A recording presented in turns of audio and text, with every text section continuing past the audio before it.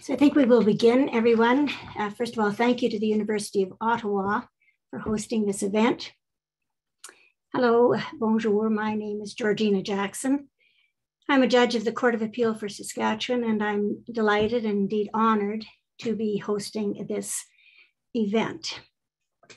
As you know, the purpose of this webinar is to launch a new book into the Canadian legal landscape, but this is not just any book. It's a book that attempts the Herculean task of providing some meaning and structure to the administrative law principles in 5 countries: Australia, Canada, England and Wales, Ireland, and New Zealand. Few scholars could attempt such a Herculean task and do it with such aplomb as Professor Paul Daly has. Professor Daly has studied, worked, and advised about administrative law in each of the mentioned countries, as well as in the United States. He has several books to his credit, including a number of book chapters. He's widely cited by the courts, particularly in Canada. His blog on administrative law is regularly consulted by judges and lawyers alike. And indeed, it was the first such blog cited by the Supreme Court of Canada. He has won numerous awards and occupied positions reflective of his expertise. In addition to holding a doctorate and having written in all of these areas that I've mentioned, he's currently the chair in administrative law and governance at the University of Ottawa. It's his book that we launched today, Understanding Administrative Law in the Common Law World. It may be of interest for you to know that this is the 3rd such launch for this book. Similar events have taken place in Ireland and Australia. Both of those events are available on YouTube, as I imagine this one will be as well. He will be followed by 2 commentators, expert legal scholars in their own right, Professor Mary Liston of the University of British Columbia and Professor Jacob Weinrib of Queen's University. I'll now briefly introduce these 2 professors before I call upon Professor Daly. Professor Liston is an associate professor at the Peter A. Allard School of Law, University of British Columbia. Her research focuses on public law broadly and administrative law in particular. She received her doctorate, a combined doctorate in law and political science from the University of Toronto. She has participated in 2 leading casebooks as a co-author of Public Law, Cases, Commentary, and Analysis, and as a contributor to administrative law and context. Her work has been cited in several precedential public law cases by the Supreme Court of Canada. Professor Weinrib is an associate professor at Queen's Faculty of Law. Before joining Queen's, he held a Shirk postdoctoral fellowship at the New York University School of Law as a Global Hauser Research Fellow in the Center for Constitutional Transitions and as a Dworkin Balzan Fellow in the Center for Law and Philosophy. He's the author of Dimensions of Dignity, the Theory and Practice of Modern Constitutional Law.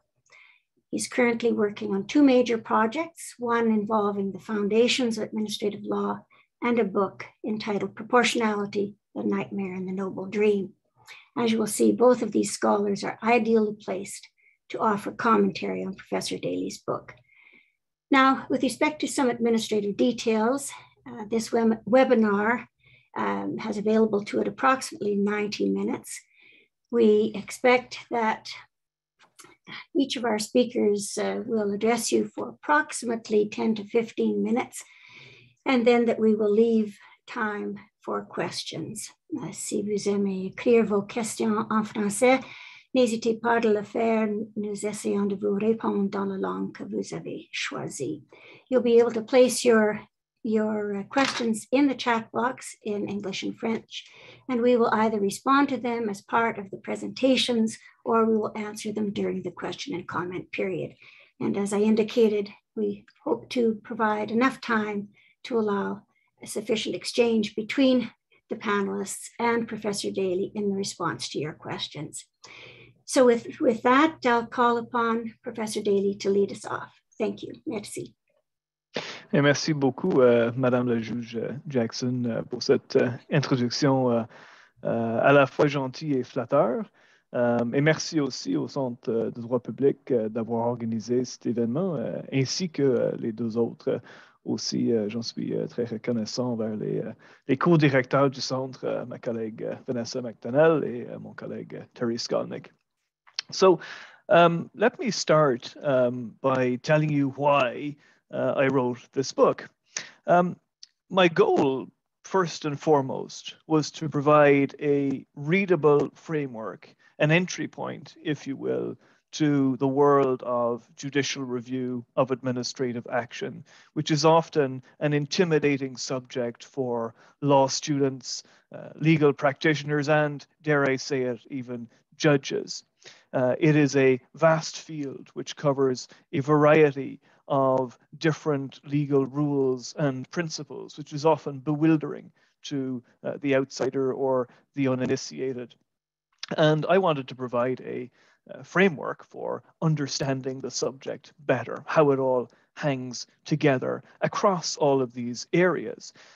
Because judicial review of administrative action, or administrative law for short, covers procedural fairness. It covers how institutions are established and make decisions. It covers review for reasonableness and deference, covers the sorts of remedies that you might get if a decision is unlawful.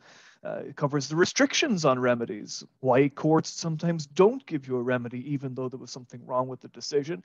It covers the scope of judicial review. To what exactly does the law of judicial review apply? Across these vast areas, which are typically studied in silos, they're studied, argued about, talked about, discussed, decided in silos. It seemed to me, from my experience as a teacher and as a practitioner, that there's a high degree of commonality, in fact, across these diverse areas. There are common themes, principles, unifying forces, which ultimately I call values. And it seemed to me that it was very important, given rapid developments in administrative law over the last 50 years or so, to provide just this sort of a framework. For centuries, administrative law was organized around the so-called prerogative writs, certiorari mandamus, and so on. But these prerogative writs were sidelined by a series of procedural reforms in the 1960s and 1970s. And from their cremation, rose a set of general principles of fairness and reasonableness, and understanding these principles and how they fit together seemed to me to be a worthwhile and important project. Not only because it's important to understand the subject, but also it's important to defend the legitimacy of judges developing these general principles. It seemed to me that these general principles have been quite successful. They've been dynamic and responsive in answering challenges which have arisen in public administration. And I want to make the case for the legitimacy of this body of principles and the legitimacy of what judges have been doing in developing them. So my framework is comprised of 4 values. The first value is individual self-realization. Now, this is the idea that judges, in deciding cases, developing doctrine, they should further individual autonomy and dignity. And put prosaically, judges should help people to plan their affairs and to be treated with concern and respect by governmental officials. Second value is good administration. This is about judicial solicitude for the effective and efficient use of scarce administrative resources. Thirdly, electoral legitimacy. When formulating the rules and principles of administrative law, judges should be attentive to the mandates of those who have run electoral gauntlets, whether they sit in legislative assemblies or municipalities, whether they pass laws or exercise adjudicative functions. Judges should respect those mandates. And fourth and finally, decisional autonomy, the proposition that distinct bodies should fulfill distinct functions. These four values taken together, I say, provide an intelligible structure for the vast law of judicial review of administrative action across the diversity of areas that I mentioned. I should say that this framework is an interpretive framework. I'm not merely describing what judges have been doing. I am providing an understanding of what judges have been doing. I'm not interested as much in what judges have actually been saying or doing, but how they should be understood to have been saying and doing the things they have done. So how does this framework function, composed of the four values of individual self-realization, good administration, electoral legitimacy, and decisional autonomy? I think it functions in two principal ways. The first way it functions is in a complementary fashion. There are some areas where the values function in a complementary fashion. For example, the right to reasons in common law, I think, is a good example of the complementary interaction of the four values. The starting point is that there is no general common law duty to give reasons. Why is this the starting point? Well, I think it is because of a concern for good administration. If every administrative decision maker everywhere in the administrative state were obliged to give reasons for decision, it would gum up the works of public administration. But the exceptions to this starting point also sound in administrative law values. Where a decision is particularly important to an individual, reasons should be given. Individual self-realization. Where there is a statutory appeal, which has been provided for by a legislative assembly, reasons should be provided, because otherwise the right of appeal would be nugatory. How can you appeal against a decision if no reasons have been given? And in order to respect electoral legitimacy, the mandates of those who created the right of appeal, reasons ought to be given. The last exception is based, I say, on decisional autonomy, and that is where reasons are necessary for a court to perform its reviewing function of assessing the lawfulness of an administrative decision. That's complementarity. You also have situations where the values need to be brought into equipoise. They need to be harmonized or balanced. And for example, in the area of procedural fairness, we see a balance of this sort. If you were to push the logic of individual self-realization to its limits, you would have full trial type procedures before any administrative decision affecting rights, interests, privileges, and so on were taken. But we don't do that because it would defeat good administration by imposing significant burdens on administrative decision makers. It would also compromise decisional autonomy because it would mean that administrative procedures resemble those of courts. They wouldn't be distinct. And so bringing the values into equipoise involves making compromises between the logic of individual self-realization and the demands of good administration and decisional autonomy, and occasionally electoral legitimacy. I would also say that across the diverse range of areas of administrative law, the traction of the four values tends to vary. And so in areas like the scope of judicial review, for example, which involves a highly contextual context-specific, case-specific analysis, the values tend to play a direct role in determining whether a particular decision should be subject to judicial review.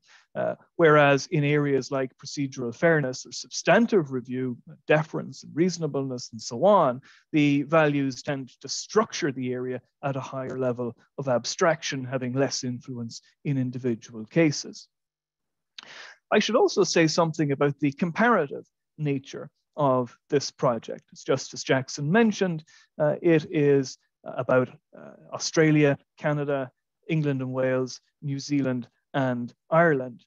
As you can tell from the accent, I have some personal experience of learning, teaching, and writing about law in Ireland, and also in these other jurisdictions. I lived and worked and studied in the United Kingdom, and I've also lived and studied and worked, obviously, in Canada. And over the years, I've come to appreciate the foundations of judicial review in Australia and New Zealand also.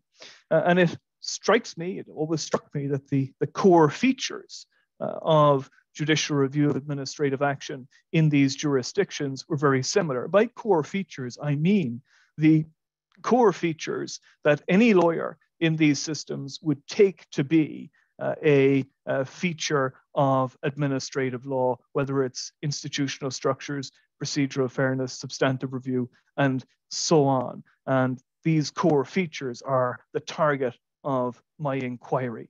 And in the end, I say these four values provide an attractive pan-Commonwealth framework for administrative law by focusing on individual flourishing, by focusing also on the efficient attainment of statutory objectives by decision makers, by respecting the mandates of those who've run electoral gauntlets, and by ensuring that distinct bodies play distinct roles in our constitutional system.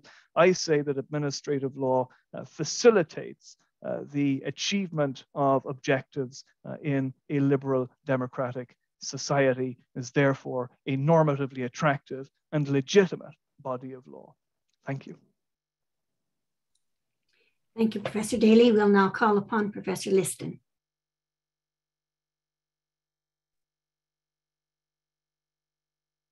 Hello, everyone. I echo the thanks to Paul and Vanessa and the entire team at the Public Law Center at the University of Ottawa for inviting me to read and comment on Paul's new book. And I'm delighted to be part of this panel with Justice Jackson and Professor Weinrib. Congratulations, Paul. As Justice Jackson said, this is a remarkable Herculean achievement. Although I imagine it felt more like Sisyphus at many instances as you were working on this book. I think you really have set out to do a massive project and have attained it successfully. This book is understandable and comprehensible even to those outside of administrative law. I think it is successful in demonstrating that administrative law isn't, as one of my students put in their evaluations one year, like working with Jell-O running through your hands as you attempt to apply the various principles in context. But maybe that's more of a comment on my teaching than on administrative law. And that there is an intelligible structure, at least to modern administrative law, that we can discern. And that's as a result, as Paul discusses in the book, the important work of judicial creativity, what he calls a judicial construction project, which has had a positive impact with respect to access to justice and legality in the various jurisdictions that he's examined. And so we can look at that back to, as he does, the reforms, at least in these jurisdictions in the 1960s and 70s, increasing access to justice, reducing the technicalities around access and remedies, the important expansion of procedural fairness in the 1970s, and in particular in 1979 in Canada, and the ability to judicially review all parts of the executive, even those that are monarchical, prerogative, political. And so it's always a shock to my students to realize that we actually didn't have the rule of law really in relation to the executive branch until quite recent times. And so that in itself is a notable achievement in administrative law. That desirable foundations exist that justify this creativity. So this is not an illegitimate exercise of judicial power. And that all of this Paul brings together in an enormous translation exercise going across several jurisdictions. He calls himself a hunter-gatherer, and I think he is going with a jurisprudential labor that I can't imagine. And as he uses the analogy, he produces a very satisfying meal by the time you get to the end of the text. So Paul, I hope I'm going to fulfill my administrative law duty to hear and listen to you and your text so that I have grasped the basic points and that my comments are fair and fully informed. So I'd like to talk about a couple of things. The first is to start with structure, because that's one of the most important dimensions of this text. And I've said this to Paul and the others on the panel, that what this book presents is a thin structure for administrative law. And I assure to them all that this is not a criticism, not at all. In this area of law, which is simultaneously so very old and so very new, especially in Canada, where we have an overhaul of it every 10 years, being able to comprehend a basic structure is really important. And so Paul has successfully presented some of the recurring essential features of administrative law across a family of like jurisdictions, as Professor Jackson, as Paul himself has laid out: Australia, Canada, Ireland, New Zealand, England, Wales. And this is a really remarkable achievement in itself. He's been able to show us that our legal principles have core content, central values, which underpin their operation and provide enormously important content, and that all of this is important for the study of administrative law on its own, but clearly in any comparative projects. And so this is very important going forward in the academic world. And so you can imagine this analysis expanding to include Hong Kong or Nigeria or South Africa or Israel or the United States, just to name a few other jurisdictions. We can imagine fruitful comparative analyses between administrative law in common law jurisdictions and in civilian jurisdictions, figuring out what is similar and what is different. Importantly, especially for Canada at this moment, it may help us see similar principles and values in customary law. And here I'm thinking of the emerging legal project of recognizing Indigenous legal orders. And so we might be working with an intuition that fairness and reasonableness and proportionality are embedded in human thinking about justice, about a sense of justice, about how we reason, and about how we make judgments. And so we have many future translation exercises that will build on the work that Paul has done in this book. He has, although he was too modest to mention some of the content about, through this canvassing, he's been able to show some important convergences in administrative law across these jurisdictions. I'm going to talk about a couple. The first is the shift of the focus away from distracting discussions and determinations of jurisdiction. And of course, in Canada, we've done away with that entirely as a result of the Vavilov decision. And I think we all agree here that that's been a good thing. Jurisdiction remains an important conceptual underpinning. In fact, that's what administrative law is about, but in many respects, but we don't need to analyze it the way that we used to in the jurisprudence. The decline of categorical thinking, except for the troubling remainder of legislative exceptions, the rejection of technicalities, as I mentioned, in the prerogative writs, that each of these jurisdictions relies on a contextual and flexible approach to analyzing disputes that arise, claimants bring forward in administrative law, and they often rely on the consistent application of frameworks or multifactorial tests.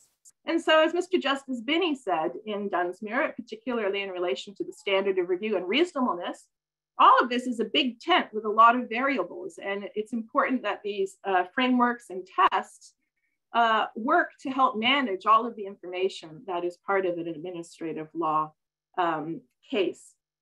that he discusses the trend to more intrusive judicial review. It's placed on a spectrum from more deferential to least deferential. But we talk about judicial review, as he notes, in new terminology now, in the language of scope and intensity. And so that requires judicial sensitivity to the values of good administration, as Paul points out, the general personal interest in being treated unfairly by administrative decision makers, that where individual interests, privileges, and rights are important and paramount, they justify more intensive scrutiny and possibly more searching remedies. And of course, the respect for the democratic dimensions of our legal order, the public interest, the public good, all matters public.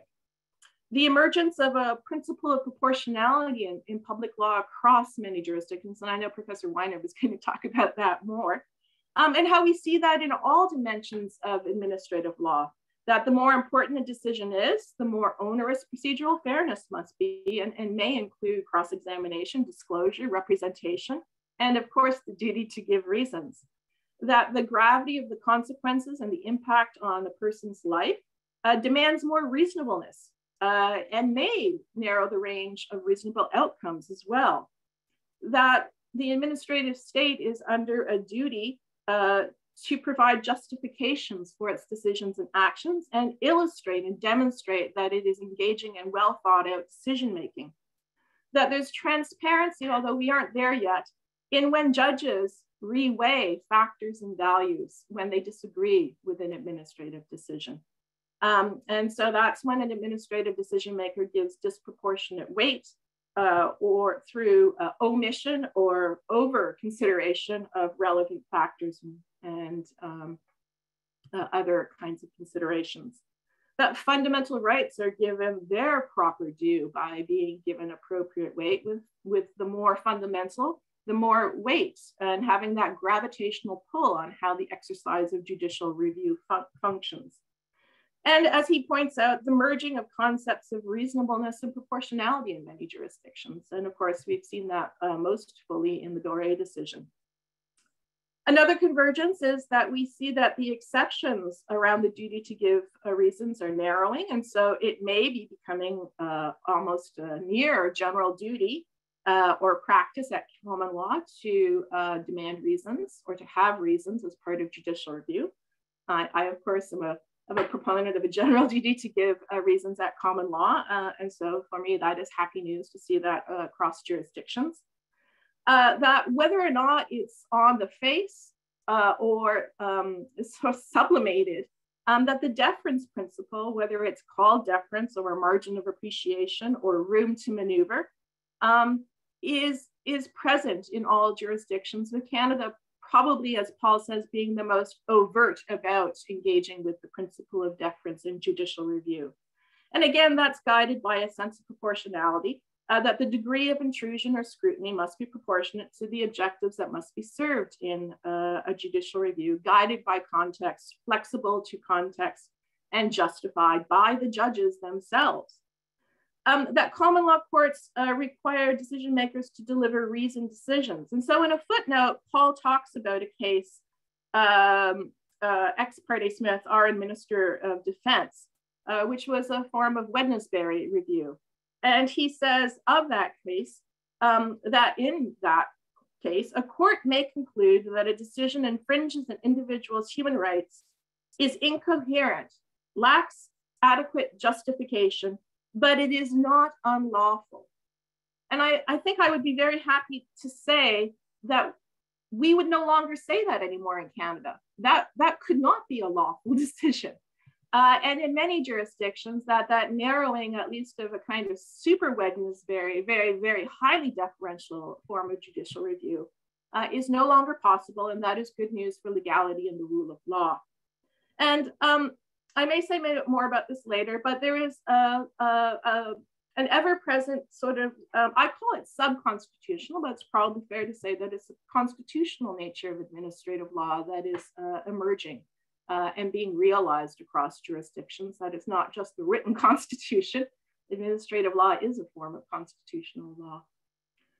So this thin structure which is an important structure as I've laid it out. I think these are really important demonstrable conclusions to have reached, lead me to reflect on the desire of why we might want a deeper structure.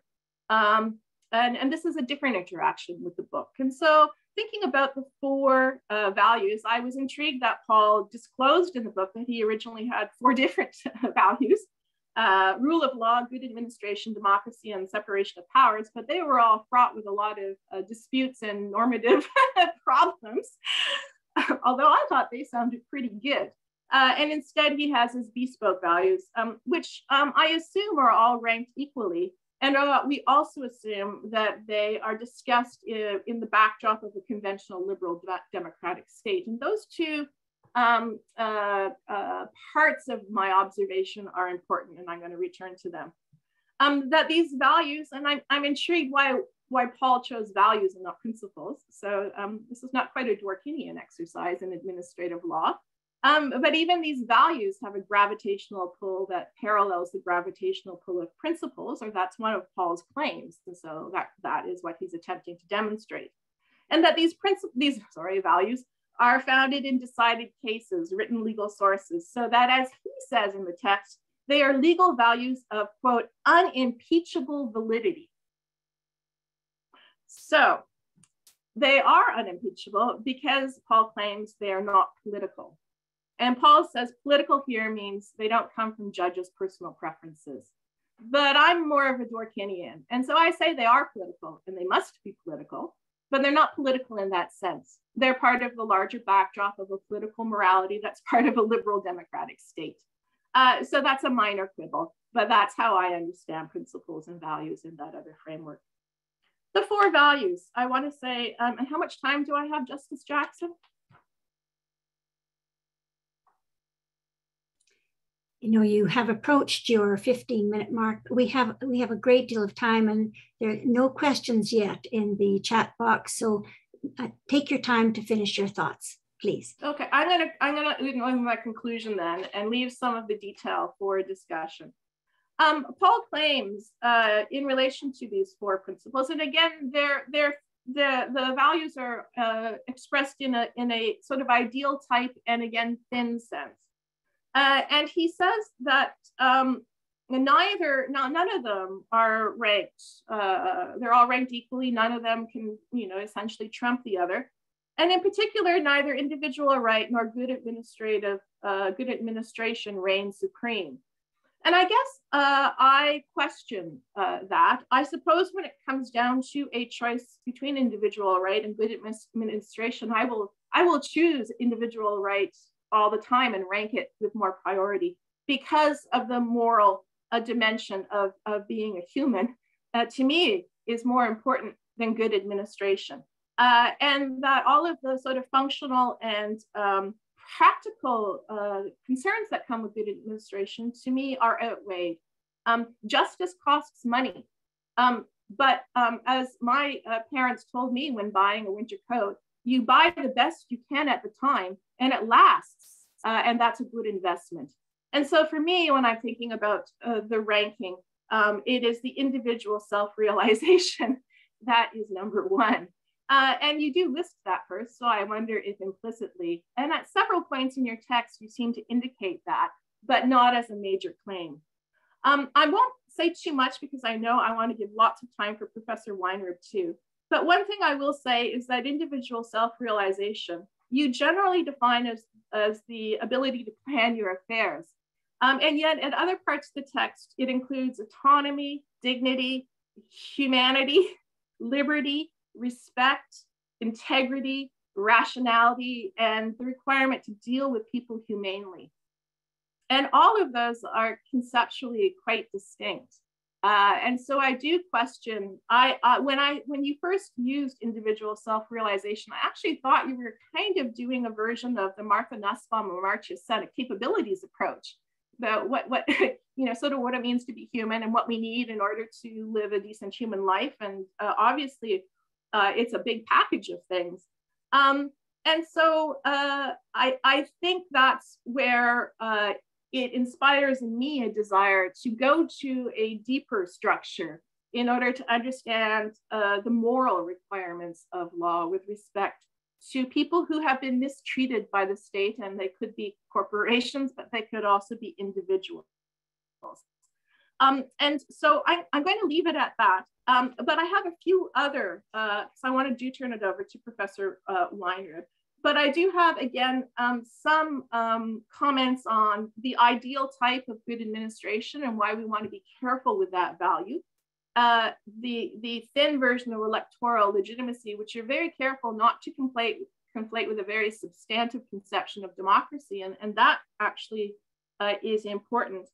And decisional autonomy. And that's where I think that value very clearly captures the tensions between the decisional autonomy of the administrative decision maker, as well as the decisional autonomy of the reviewing court. And that one to me makes a lot of sense. And I don't have any sub-comments for that one. But I want to stop. I'm a little over time. And I hope we can return to some of the deeper structure issues, both through Professor Weinrib's comments and in the question and answer. Thank you, Professor Liston, and we certainly will have time to return to those other questions. I will now call upon Professor Weinrib, please. Thanks very, very much for having me here today. It's a real pleasure to talk about such a thoughtful book. Academic accounts of administrative law have a reputation that is both horrible and very well deserved. They're known for endlessly heaping one granular technicality upon another. They're known for a parochial tendency to avoid any form of meaningful comparative engagement. And they're known for a very strong allergy to any kind of overarching principle by which one could find one's way through the thicket of details that they produce. Professor Daly's book makes a decisive break from each of these very unfortunate tendencies. His aim is to show that beneath the law's complexity is an intelligible structure, and that this structure is extraordinarily simple. It consists in the imperative to realize 4 potentially conflicting values. Okay, more on that in a moment. It's so simple, in fact, that last night over dinner, I was talking about the book with my 7-year-old, and we got out the introduction, and we tried to capture the whole argument in a haiku. Do you want to hear it? Okay, here's the haiku. 4 values, 1 law, balance your conflicts away, values reconciled. That's it. It's so incredibly simple. And this simple structure, he claims, illuminates administrative law in whole and in part, and it does so in each of the jurisdictions that he explores. The book is refreshing, it's ambitious, and it's deeply, deeply illuminating.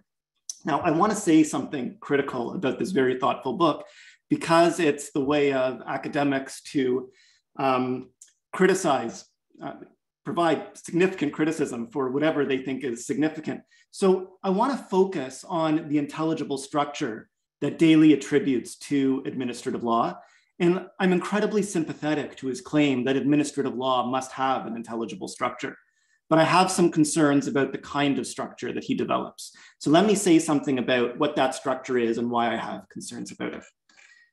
Daly's organizing idea is that administrative law is best understood not in terms of a single overarching value, but in terms of a plurality of values that inhere in the practice of administrative law.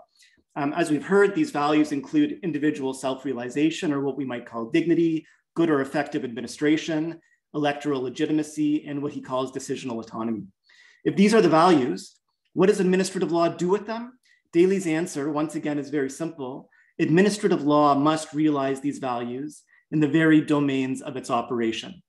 In some cases, let's call them easy cases, these values will pull in the same direction. But in hard cases, the values will pull in different directions, with the result that each value cannot be realized undiminished. And in these cases, Daly's claim is that administrative law, as practiced, reconciles the conflicting values by engaging in balancing. Now, we all know that in public law, the word balancing refers to a whole host of different ideas. And Daly doesn't say very much about what he means by balancing, but he says enough to make it clear that when values are balanced, 1, no value reigns supreme, as Mary noted a moment ago. 2, no value enjoys priority over any other. And Third, no value is expendable. Okay, so this provides a rough and ready conception of balancing. When administrative law confronts us with conflicting values, we do not place the values in a hierarchy in which one value might be eviscerated in order to further another. Instead, the suggestion is conflicting values must be reconciled through a balance that ensures each is, as Daly puts it, accommodated to the extent possible. Taking these ideas together, Professor Daly conceives of administrative law as pluralist in one respect and unified in another. It's pluralist because it involves the interplay of four discrete values. It's unified because it is animated by the idea that each of these values must be preserved. This combination of plurality and unity forms administrative law's intelligible structure. Now, what concerns me about Daly's very elaborate and interesting framework here, it's not the claim that administrative law has an intelligible structure. It must, it has to, unless everyone who practices and studies it and teaches it proceeds on the basis of having no idea what they're doing. It has to have some structure. And it's true that administrative law resolves some conflicts through balancing. But I think it's also the case that it doesn't always resolve conflicting values through balancing. And this suggests that it's not yet time to call off the search for administrative law's intelligible structure. To see this, think for a moment about how the law of procedural fairness is structured. The law distinguishes between threshold on the one hand, which concerns whether one is entitled to fair process, and content, which concerns the kinds of processes that fairness demands in different contexts. Now, Daly's account of balancing fits Canada's approach to the content of procedural fairness perfectly. Recall that that area of law determines the kinds of procedural protections that persons are entitled to by considering different values, including the dignity of the individual and concerns about effective administration. Certain values will, depending on their significance in a given context, weigh more heavily in the balance and therefore call for a more or less stringent set of procedures. And that's just as Daly says it should be. Conflicts between values are to be resolved through a balance in which the weight of each value is assessed and none is abandoned. So far, so good. Round one for Professor Daly. However, when one turns from the content of procedural fairness to threshold, so from content to threshold, one is confronted by an entirely different kind of structure. The basic idea governing threshold is that anyone whose rights, privileges, or interests are impacted by an administrative decision has a right to a fair process, subject to certain exceptions. Now, this right is presumptive. It persists unless it is rebutted by an explicit legislative act. Now, suppose the legislature rebuts the presumption by explicitly excluding a fair process. Here we have conflicting values. Dignity or self-realization demands a fair process, and the value of electoral legitimacy or perhaps good governance or both denies it. So how is this conflict to be resolved? Here, one would expect Daly to rely on his conception of balancing and insist that no value has priority over any other and that each must be reconciled with every other. That is, after all, the kind of intelligible structure that he attributes to the whole of administrative law. But when it comes to threshold, of course, the law doesn't work that way. And Daly is, of course, aware of that. He recognizes that the law imposes an all or nothing structure in which the value of dignity is not reconciled. It persists undiminished or is ousted by a value that enjoys priority over it. And so it seems that balancing, as Daly conceives of it, resolves the clash of values in some areas of administrative law and not in others.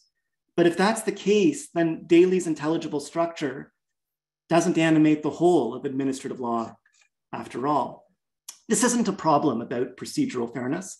It's a problem that arises wherever administrative law resolves the clash of values through common law presumptions rather than balancing. So consider a substantive presumption, and here I'm going to refer to one expounded by Canada's greatest judge in Canada's greatest case, and that, of course, is Justice Randon Roncarelli.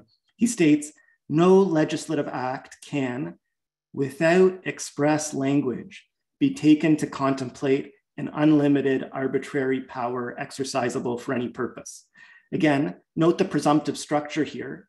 Administrative officials may not cancel a liquor license for a reason extrinsic to liquor regulation, because they don't like the color of your hair or your religion. But as Justice Rand makes clear, if the law expressly authorizes such a power, the presumption is rebutted, and the constraint imposed by this dignitarian value on the arbitrary exercise of discretion, well, that constraint simply dissolves. The value is not preserved and reconciled, as Daly's intelligible structure demands. Instead, the value is simply ousted. So here's the crucial point. Balancing and presumptions have different structures.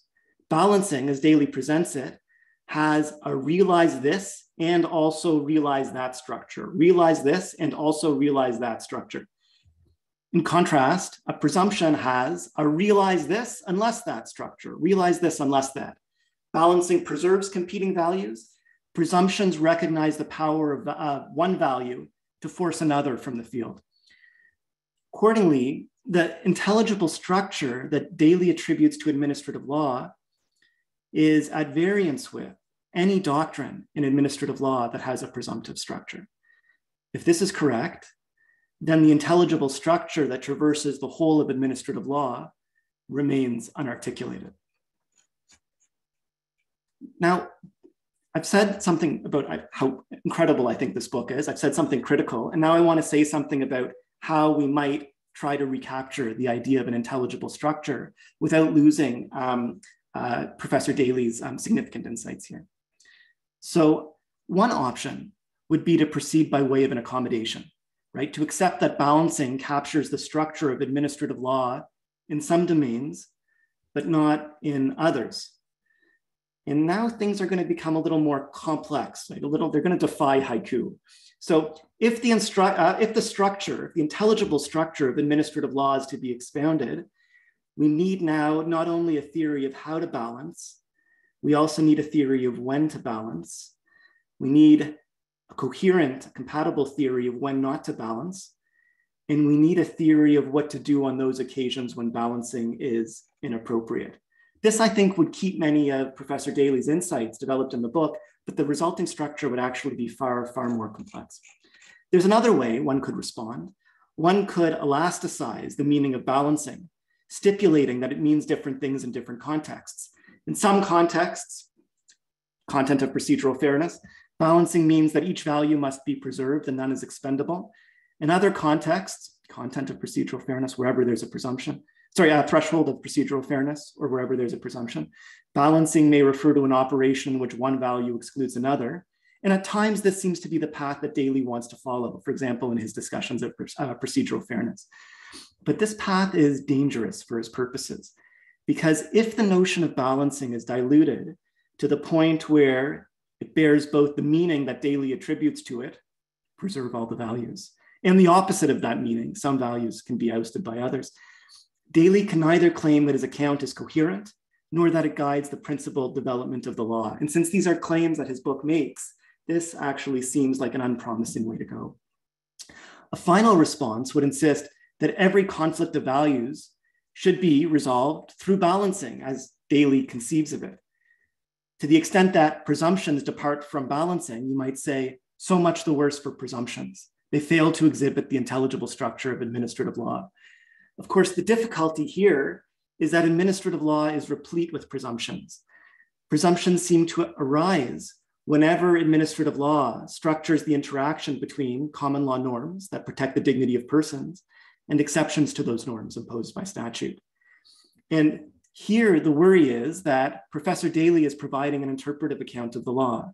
He's not providing an account of what administrative law should be, all things considered, but an account that's actually true to what lawyers know about their own subject matter. Daly's important book forces us to come to grips with an important question. If administrative law has an intelligible structure, what is it? I'm very much looking forward to the discussion. Thank you. Thank you very much, Professor Weinrib. So now the way we have structured the webinars is Professor Daly is going to have an opportunity to respond to the two commentators.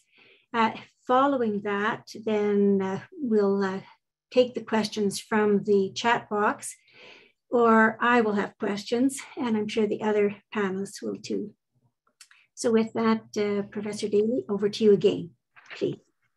Well, thank you both very much for those excellent comments. I'm going to try to make 3 points, I think. You'll see I wasn't provided with the comments in advance, so I have to develop my responses on the fly. But I think I'm going to have 3 points. So the first picks up on something that Mary said about the move away from jurisdiction. And indeed, there has been a move away in Canada from concepts like jurisdiction as the organizing principles of judicial review of administrative action. But I think Canada is somewhat further along than other jurisdictions in that regard. And one of the interesting things about this project, which was a couple of book chapters and articles before it turned into a book, one of the interesting things was that whereas readers from England or Australia would often think Daly was going too far by abandoning conceptualism in favor of values, readers in Canada think Daly isn't going far enough because values already permeate the law to such an extent that it's second nature to be thinking in those terms.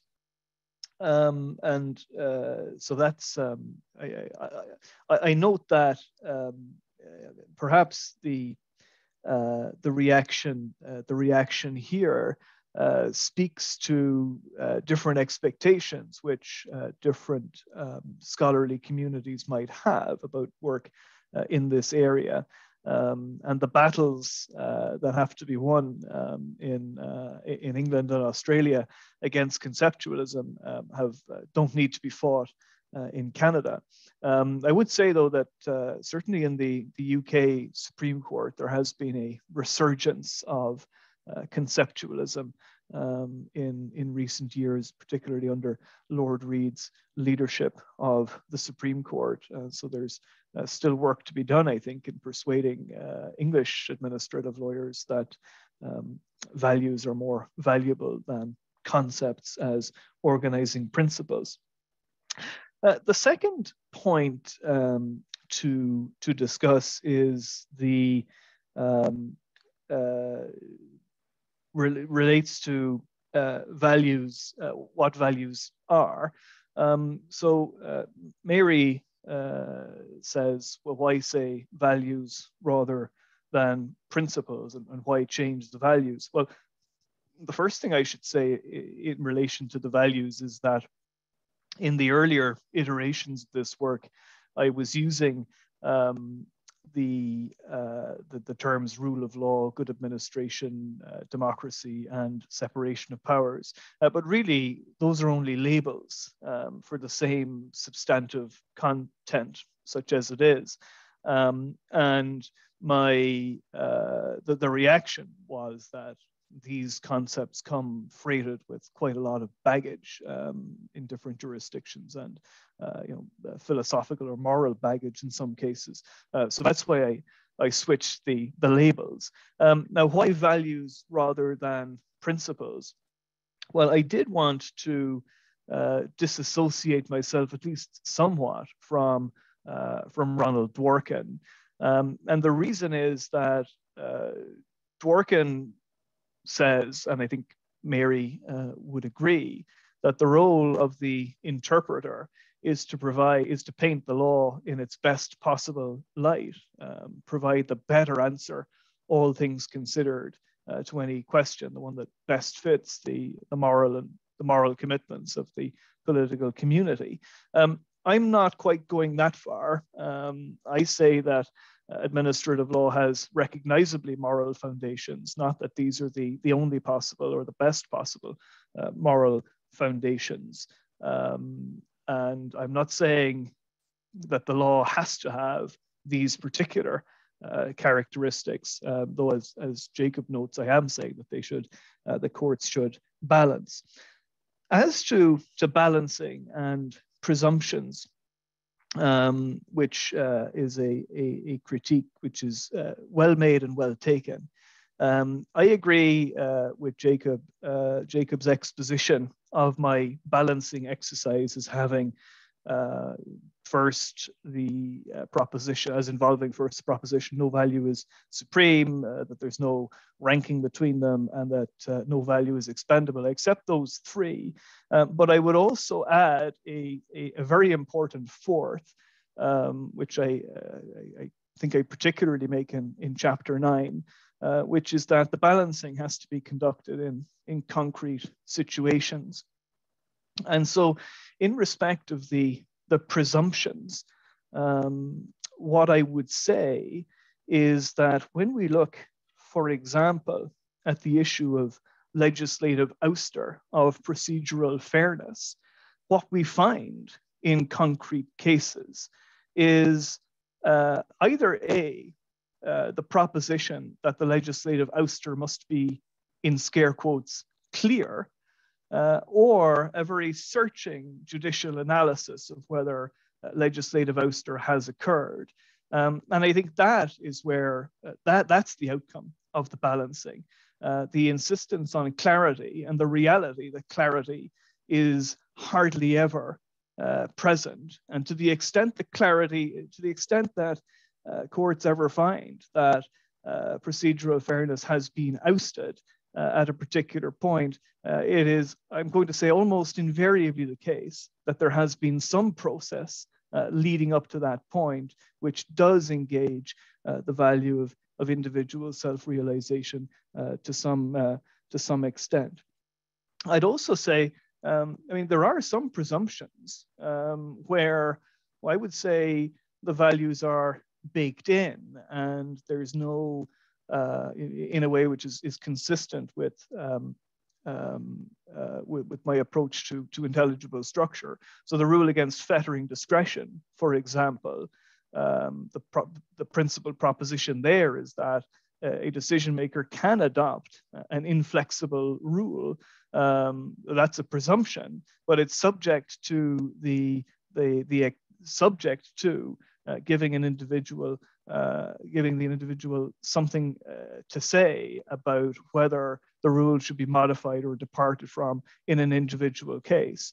So I take the point that presumptions might create a challenge, but I think when we add the concreteness requirement to the mix, as it were, I think we can see balancing going on even in those harder cases, as you put it. The last point I would make, I think, relates to something which is a constant preoccupation of anyone who's trying to do interpretive work, and that's the requirement of satisfying the constraint of fit and justification. So on one level, the cases have to fit, or sorry, the principles or values have to fit the materials, and on another level, they have to be justified. And the decision as to the level of thinness or thickness that one sets out is often a decision which is dictated by how much weight is given to fit versus justification. And the more one is interested in justification, and the more one is a strong-formed Dworkinian who is interested in providing the best possible reading of the materials in light of what the interpreter takes to be the moral commitments of the political community, the more the interpreter is going to rely on deeper values, which might cause legal principles, legal rules to be called into question. I think I'm more on the fit side of the spectrum than I am on the justification side. So with that, I think I'll close my close my response. I suppose I should say that is perhaps an answer, if an answer is possible, to Mary's point about individual self-realization being so large and containing multitudes. And as we know, as Whitman advised, so what? I am large, I contain multitudes. There may be some contradictions. If there were contradictions, I would be worried. And I appreciate that I'm using individual self-realization in a very kind of sweeping way. Absolutely guilty as charged. And I would be worried if there were instances where the different aspects of it that you've identified were coming into conflict. But I wasn't persuaded that there's conflict of that nature, and so that's why I took an approach which might seem a little bit free form to defining the content of that one. Thank you, Professor Daly. I see that there are at least 3 questions in the chat box, and they are somewhat related, so I think I will read them all, and then I'll ask you to comment on those first, Professor Daly, and then see whether or not our 2 commentators also would like to add something. They're all good questions, very good questions. The first, with respect to the comparative part of your work for this book, Professor Daly, could you please share your thoughts on if and how written constitutions influence the values you've described? And the second is something that's addressed in your book and that the 3 of us spoke about briefly yesterday, is the pushback in some jurisdictions like Australia and the United Kingdom, where governments are looking at legislating restraints on judicial review, emphasizing parliamentary sovereignty and democracy, and thereby having a greater focus on democratic legitimacy and expediency. And again, asking for your comments. To what degree do you think that the difference on the hierarchy of values is different in Canada, where we have a written constitution with human rights, personal dignity rights as a focus? And finally, another participant asks us to look at administrative law values versus charter values and balancing. Is there a gradual convergence between administrative law and charter interpretation? To what extent is charter jurisprudence guiding the evolution of administrative law, and vice versa, perhaps, particularly the value of promoting human dignity?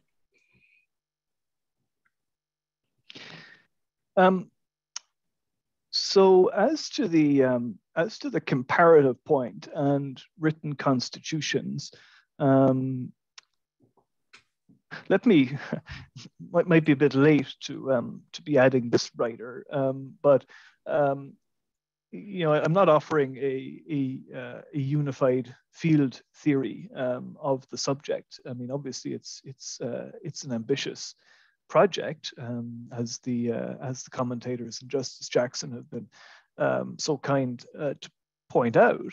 But it's also it's a limited project in the sense that I'm just looking at the core features of these different areas. I'm not providing a theory of adjudication. And I do make clear that you may be a judge in a particular jurisdiction, may be constrained by precedent or by constitutional provisions in a particular way. And so in answer to your question about whether written constitutions make a difference, I think the answer is sometimes a lot and sometimes a little. In Australia, the distinction between judicial, executive, well, especially judicial and executive power, which is a feature of the Australian Constitution, has had a significant influence on the evolution of administrative law, and would have, I don't think it's open to an Australian judge to break down the legality merits distinction that is part of that country's constitutional framework. So sometimes constitutions can be significant. In other contexts, however, constitutions are less significant, and they have little influence rather than a lot. And Ireland is an example of that, I think, in many respects, not in all respects, but in many respects. This is true of Ireland. Ireland has constitutionalized procedural fairness. It's called constitutional justice, but it doesn't make a difference in practice. It's the same thing as common law procedural fairness. Subject, I suppose, and this goes back to Jacob's point about legislative ouster, that if procedural fairness is constitutionalized, then legislation which ousts procedural fairness is unconstitutional. But you end up getting, I think, to the same place anyway through a process of balancing in concrete cases, as you also tend to do now that I'm on the theme with privative clauses, which get read down to such a point that they do not oust the oversight role of the courts. Again, in Ireland, ouster clauses, privative clauses are unconstitutional because of the constitutional, the demands of the Constitution. But the Irish position is, I argue, indistinguishable from that which pertains in the other jurisdictions. So in answer to that question, a lot and sometimes a little. As to the continuing on the theme of judges interpreting their way around legislative prohibitions, which is the next question about the clampdowns on judicial review in England and Australia.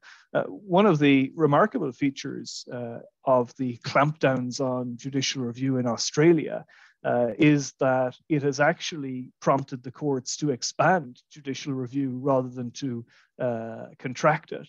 And they've had to, the judges developed new concepts such as legal unreasonableness to get around legislative prohibitions on reviewing decisions, in particular in the area of immigration.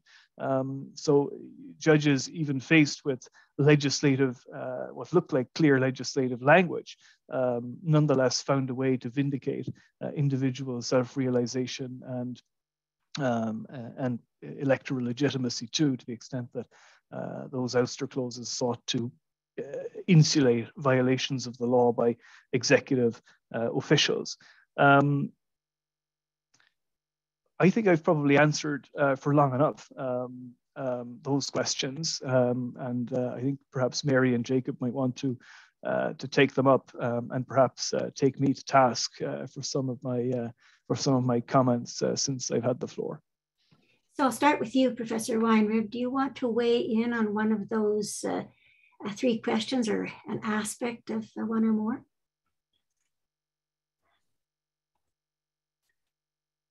I think the questions are actually tremendously important.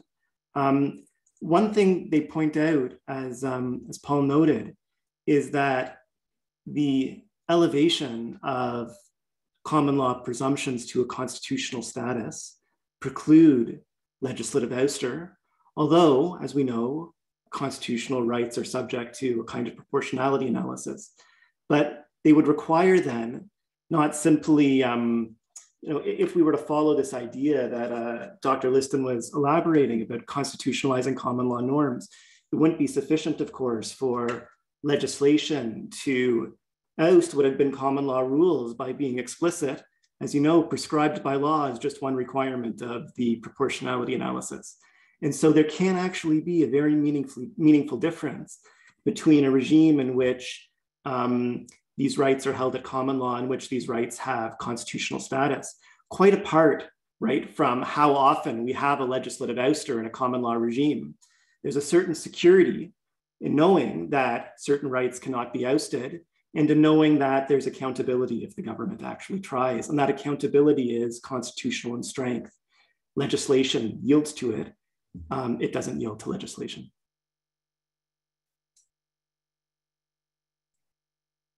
can I also just say one thing about presumptions, and then I promise I'll stop talking about them. Okay, I'll just take 15 seconds. So Paul, I take your point that balancing has to be contextual, and I understand the ouster has to be clear, and there's a searching analysis of whether the ouster is clear. But notice that these are conditions that have to be satisfied for there to be an ouster, where what I was actually raising was whether an ouster is actually possible at all, given your more general views about balancing. That's all. Professor Liston, please. Thanks. I have a few responses, and they do relate to the questions. The first is, as I said, thinking about a deeper structure, I think provides different readings of the values. And one of them is, and I had asked Paul this in an earlier conversation, why didn't he include South Africa in his comparative set, where aspects of administrative law have been constitutionalized, including the duty to give reasons. But that just brings us back to the sort of idea of structure and architecture. And so there is, I think, a convergence or an interaction between the more formal constitution and administrative law. And Paul talks about this in his book in various places, but not all together. And we can see that in things like the constitutionality of the necessity of judicial review itself. So section 96, which Paul has written on, the duty to consult and accommodate in relation to indigenous peoples. I think, growing sense that at least adjudicative tribunals probably require more guarantees of independence than we currently give them in Canada, which is something the UK has embarked on. That certain administrative bodies have a constitutional dimension to them, and so we can think of something, and this is, has been written on, like the Canadian Judicial Council is certainly has that aspect, and of course unwritten principles, say like democracy in relation to municipalities, that municipalities have such an odd place. So there's a very fruitful set of conversations about that constitutional nature of administrative law and the values that inform both. The other conversation, though, is about a deeper reading in relation to some of the values Paul suggests, but also a deeper reading in relation to politics. And so I just want to make two comments and then turn it back to the audience, really, which is the thin reading of good administration has a certain danger to it. And so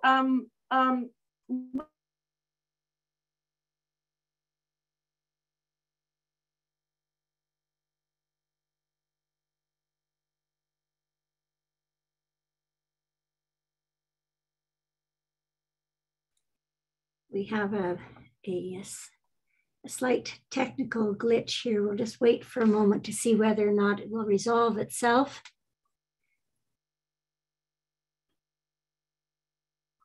Justice Jackson, while we're waiting for Dr. Liston to come back, maybe you would take another question from the Q&A. Sure. Actually, what I'm going to do is I have a question I would like to ask in preparation for the next question that's in the Q&A. Professor Daly, one of the things that struck me by your book was its utility both for the practicing bar and for the judiciary to provide a framework, a way of looking at the case law. Your use of these four values of individual self-realization, good administration, electoral legitimacy, decisional autonomy, by getting rid of, in quotes, other concepts which might carry more baggage, you will allow the bar and the judiciary to look at a group of cases which seem disparate and reconcile them. So I wondered whether you could, for the sake of our audience, take one of the administrative law principles, like, say, standing or exhaustion of min law remedies, and just work through as quickly as you're able how a member of the practicing bar might view your notion of reconciliation with how they might present a case to the court, or how a judge might then take those values and do the further reconciliation necessary to come to a decision in a particular case, please? I think I'll take exhaustion, Justice Jackson, as an example. So we know the exhaustion principle is that an individual must exhaust their internal remedies before seeking judicial review. And the general justification for that starting point is that the administrative process is the best place to work out any issues that a person might have. So you respect the decisional autonomy of the administrative decision maker by letting them go first. There are also powerful reasons of good administration to allow the administrative decision maker to go first. They're more likely to be able to come to a swift and efficient resolution of the matter, and having their views would be helpful if ever the matter ends up on judicial review.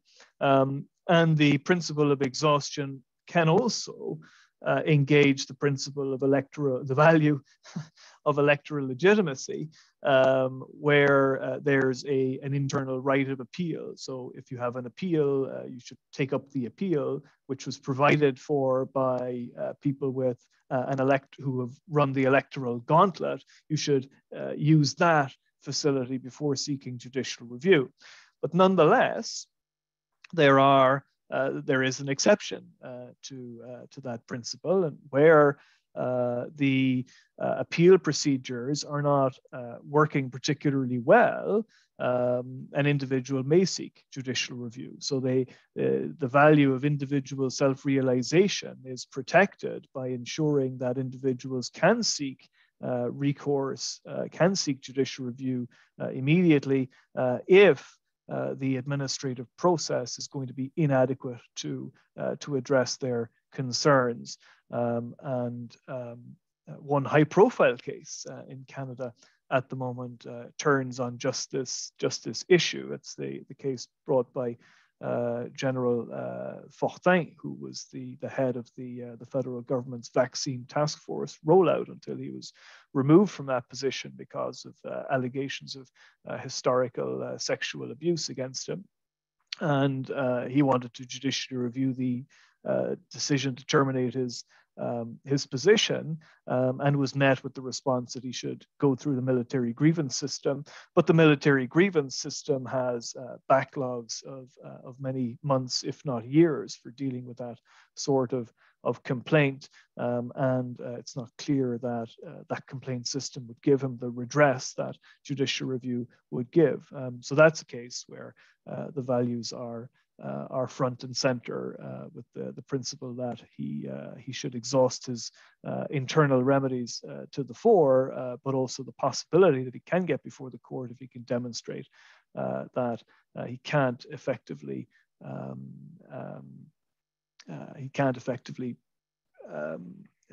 make his case internally. Thank you for that. That's very helpful. Professor Liston, we cut you off in mid-response there, the technical system did. Did you want to complete that thought? And then do you want to add anything or comment on what Professor Daly has just said regarding the utility in an actual case where either lawyers or judges are trying to resolve what seems to be disparate case law? Please. If we have time, I'm sorry, everyone, my internet just went kablooey for a minute. So thank you for allowing me to finish my thought at least. I don't quite know what you heard, but I was again reflecting on a thin versus deeper structure set of considerations, and also about the nature of politics in administrative law. And so I'm reminded that at least for effective, efficient, and good administration, you need a competent and devoted political service, and that we're in the era of outsourcing, privatization, and cutbacks. And so your account of good administration rests on somewhat shaky real foundations, unless we recommit to the idea of a well-functioning, unified, I think, public service trained in value recognition, constitutional duties, and some sense that they're part of what we think of as a reasonable state. And then very quickly, I think what I have to say about individual self-realization ties back to what you just said, Paul, at least I hope it does, which is one value you rarely talk about at all in this text, and you don't include it overtly in individual self-realization as a quality. And so one of the great achievements of administrative law and public law in the modern era, I think, is to make people more equal with the state. And that's a huge normative commitment, to be able to call the state to account, and also to identify the kind of harm. And so when you phrase individual self-realization at various points as the ability to plan your affairs, that doesn't really describe the harm that Mavis Baker experienced at the hands of the Canadian state. And so that's where I think the account that you provided is open for supplementation and growth through deeper theories that understand what it means to be disrespected, treated unequally, discriminated against, the subject of arbitrary and abusive power, what it means for the state to do wrong, to be unconstitutional, to be unreasonable, to be unfair. So it's not a challenge. It's just, I can see this as an invitation to have again, another deeper conversation, certainly with the Canadian case law on how these values work in situ in a real case.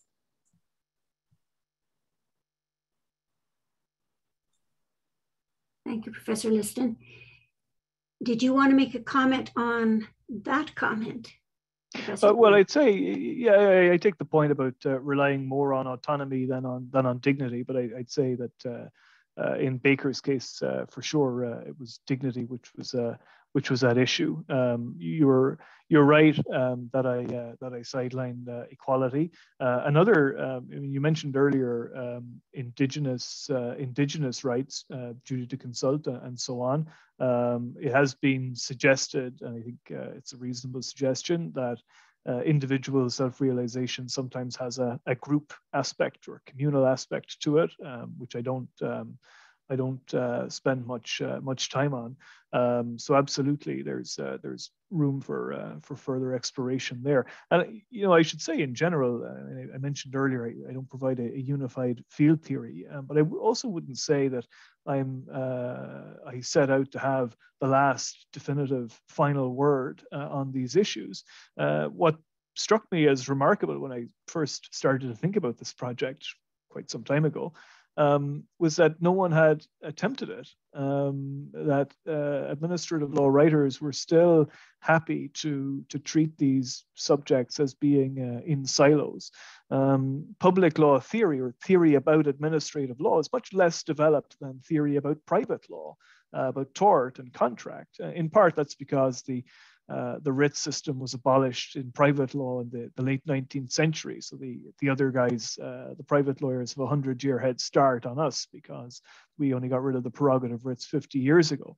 But I think there is significant scope for more general theoretical work, and I'm surprised that mine is really I'm the only one who's either brave or foolish enough to have attempted this. But it does seem to me to be a field which is ripe for further theoretical engagement and seeking further depth on these issues. There are many articles, of course, by you, Mary, and others on looking at the deep structure of particular areas of administrative law. But I think there is also scope for those treatments of particular areas to be expanded into book-length treatments of the entire subject. And I hope such works are forthcoming, because this is a debate and discussion that we should be having on a regular basis, not just debating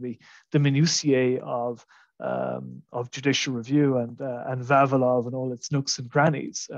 These foundational issues are important, and we should be discussing them more regularly than we discuss them.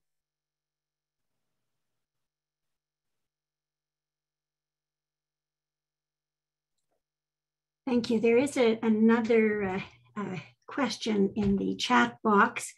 I think that Professor Weinrib is drafting an answer to that, but maybe what we'll do is just ask for a quick oral response from you, Professor Weinrib.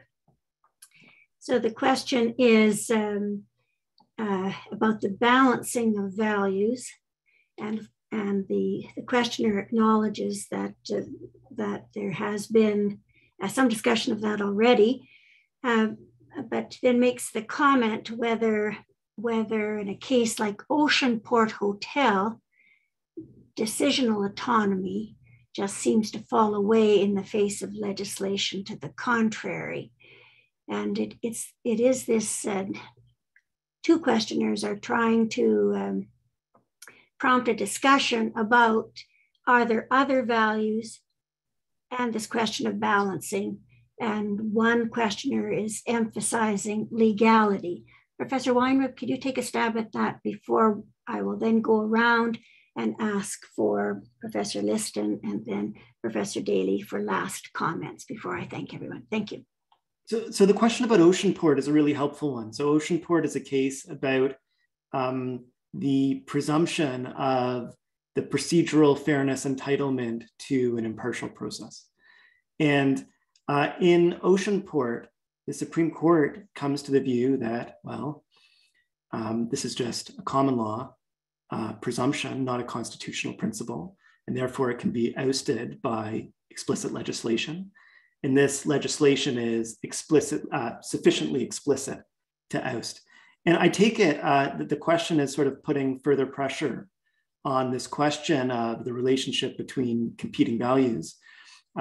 Oceanport is saying, like, look, it's part of our dignity to be subject, to be free of a partial decision in the case of the, with respect to these fines from violating the liquor regulations. And there, again, it's not a balancing of values.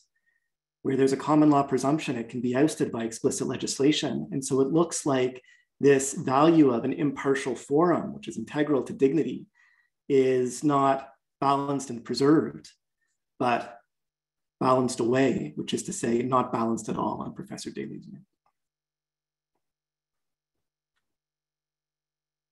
So by my clock, that leaves 1 minute for you, Professor Liston, for a last comment, and 1 minute for Professor Daly. I really only have one point following on the question in Jacob, which is there are some clues in Paul's book. In various places, he says there are some guarantees, some principles that operate, the court seems to suggest, various courts seem to suggest, operate autonomously of any statute, such as the right to be heard in night from Laura Dubé, and the fundamental protection of important interests to the individual, which seem to be clues about the constitutional nature of administrative law. And if we took it down to the studs, we might see a whole host of elements that statutes are in real tension with if they try to oust. And that is a subject worth exploring, I think, a bit more. And a last word, Professor Daly. Well, I can only say thank you to Jacob and Mary and to you for your contributions and to the audience for their excellent questions. Oceanport, I'm not sure I could quite reconcile it. I might be able to by relying on the adjudicative independence of individual decision makers, but I'm happy to accept that Oceanport is a pretty tricky one for me. But thank you all, and thank you in particular, Jacob, for the haiku. I will see if my 7-year-old can come up with anything comparable this evening. That's excellent. In the 1 minute before we must sign off, I want to thank Andrew for his technical support, Ms. Ariane County for keeping us on time today, the officials with the Public Law Unit at the University of Ottawa, particularly Professor McDonnell and Professor Skolnick, And of course, to our commentators, Professors Liston and Weinrib, and most of all, thank you very much, Professor Daly, for writing this book and adding to the Canadian scholarship. Thank you to our audience. Good day. Bye-bye.